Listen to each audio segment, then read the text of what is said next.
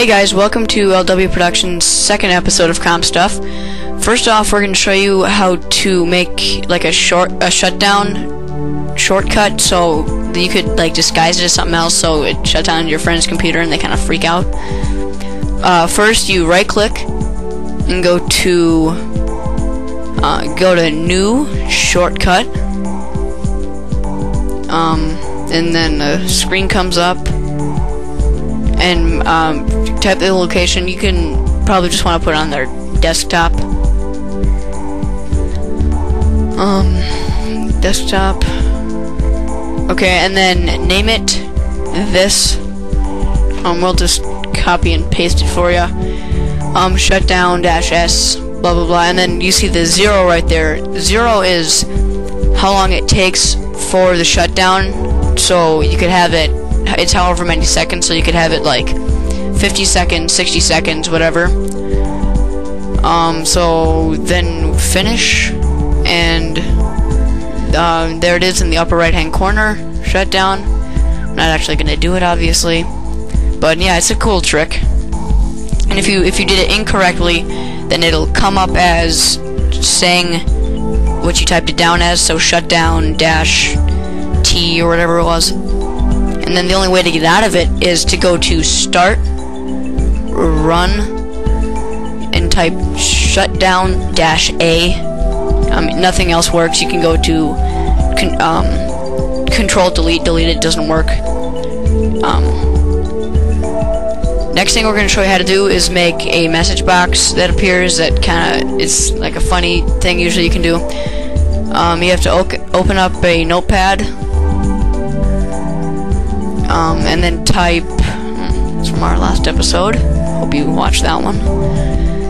You type in MSG box, all one word, space, then you type in whatever you wanted to say, so, then just type whatever you wanted to say, so I'll just type it in, type what you wanted to say.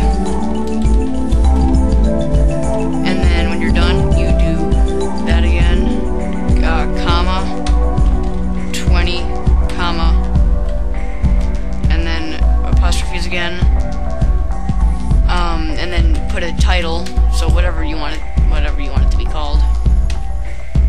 And then you go to File, Save As, save it to all files, I believe. Just call it whatever you want. Dot open.bat, or no, not .bat, .vbs. Save it as all files.